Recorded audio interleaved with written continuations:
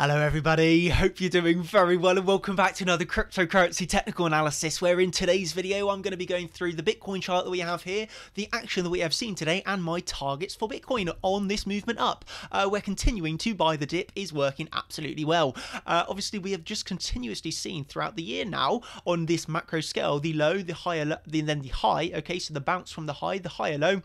Okay, and we've continually been going on for higher highs, higher lows, higher highs, higher lows, higher highs, higher lows, and now another higher high on this chart, okay? But for me, we are running into the target areas, okay? We are running into this red box of resistance zone, which for me is a high probability target combined with the midpoint of this pitchfork that I've got going on here. So this is a high probability target where you want to at least be taking money profit on your long positions, okay, at the very least. If not looking for shorts, you would be at very least taking some profits off of the table in these regions, okay?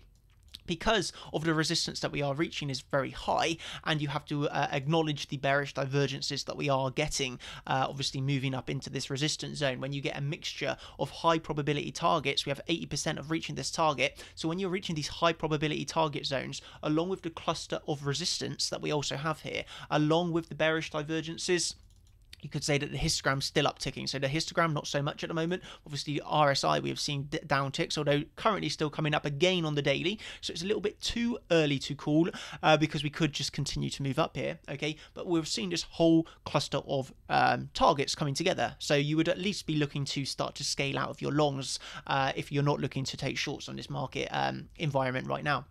Okay, but you can see here how taking some shorts, if you are in for scalp short positions, obviously would have worked out very nicely on today's move, where you're looking for that top fishing play, where you have your clear resistance level. Okay, you have your clear resistance level from the high. Okay, so you have the higher to move, and then as you're reaching this resistance level, you're just looking for sort of scalp plays with your stops just literally above that resistance. Okay, where you want to kind of be out of the move. If you start going above resistances, going back down to the this yellow line here. I've took off the fib channel temporarily for this video.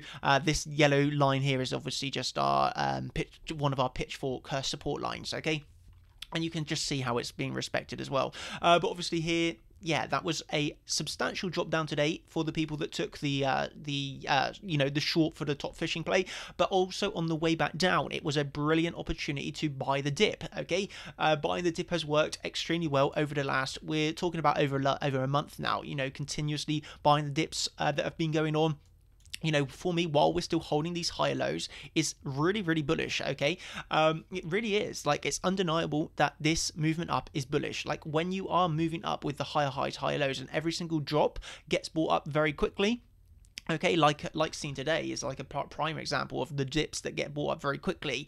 Yes, you have to take caution with your longs because you're running into this resistance area, but while it works, it absolutely works. And then if that really big drop does come, which, you know, it likely will, when it does come, you have already profited so hard on your longs and you've got your stop losses set that it's not going to make any difference to you. I mean, it's just crazy to be scared to have been longing. You know, there's so many people that have been shorting every single movement up, and yeah, they've literally got pretty wrecked. Okay, I know some people that have been doing this, literally shorting every move up. They're very stuck in their ways with such a bearish bias.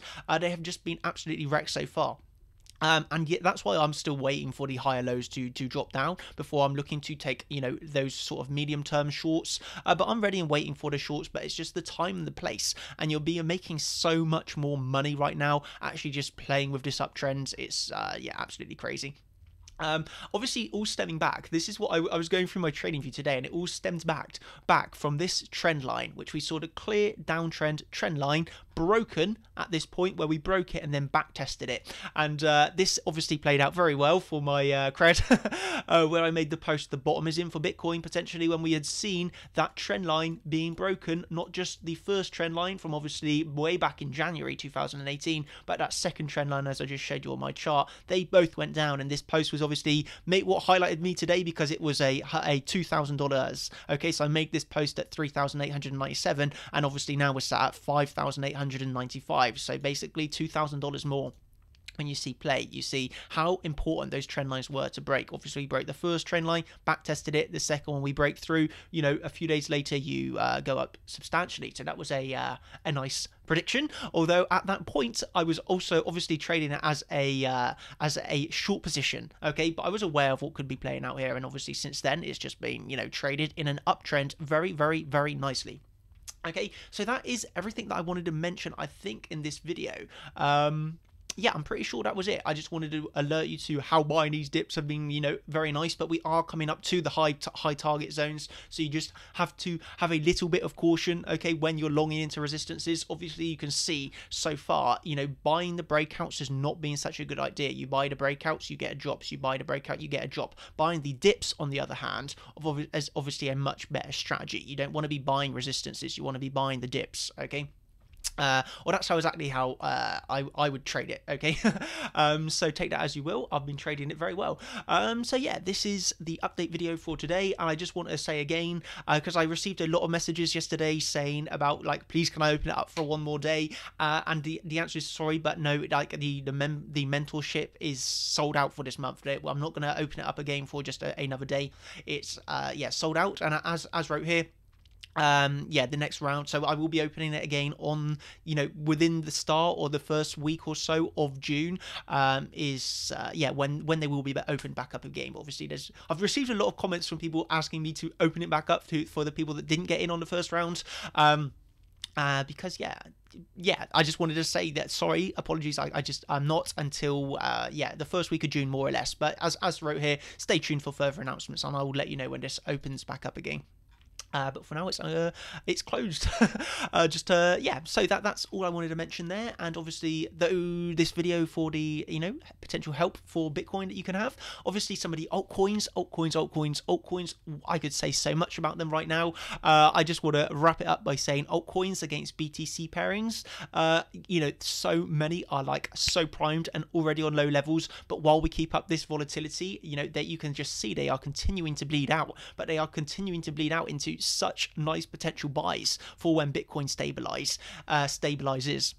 But obviously, if you're trading against the USD pairs, and we have obviously had some very nice trades in USD pairs, you know, particularly on particularly on Bitfinex for me anyway. Obviously, the Litecoin, Ethereum yesterday, been trading very nicely against the USD pairs.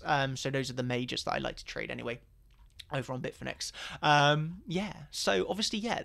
I think that's it. I'm going to wrap the video up now. I could talk on, but I'm just going to keep it simple and sweet. And yeah, I hope you've enjoyed this video. If you have, please give me a like and a comment if you have enjoyed.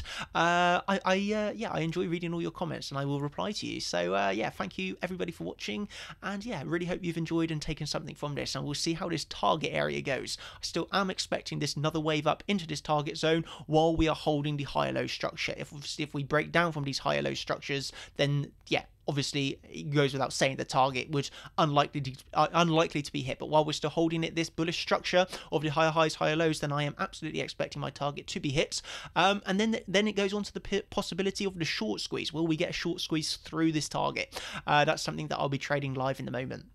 But yeah, looking forward to it, and I really am enjoying trading Bitcoin at the moment. It's a joy. So hope you've enjoyed, and thank you, and I'll catch you in the next one. Cheers, everybody. Bye.